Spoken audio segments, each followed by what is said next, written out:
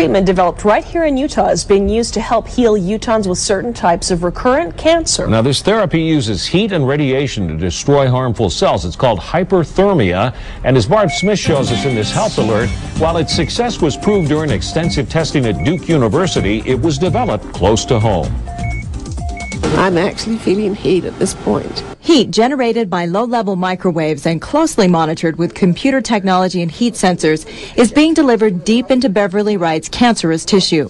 It's just kind of like he was out in the strong sunlight. But unlike sunlight, this 110-degree heat is healing, not damaging. The heating works in a complementary fashion with radiation. Radiation works better in tissues that have enough oxygen.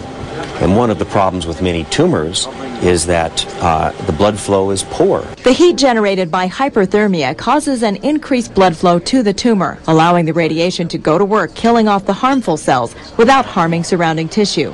The result is a better chance for a longer life. 2/3 of patients had a complete response if they were treated with radiation and heat, whereas only 1/4 to 1/2 had a good response if they received radiation alone.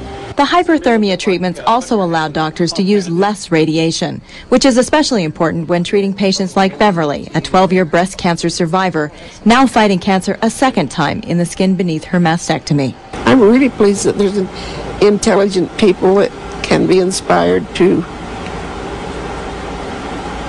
invent things that can help us live longer if we want to.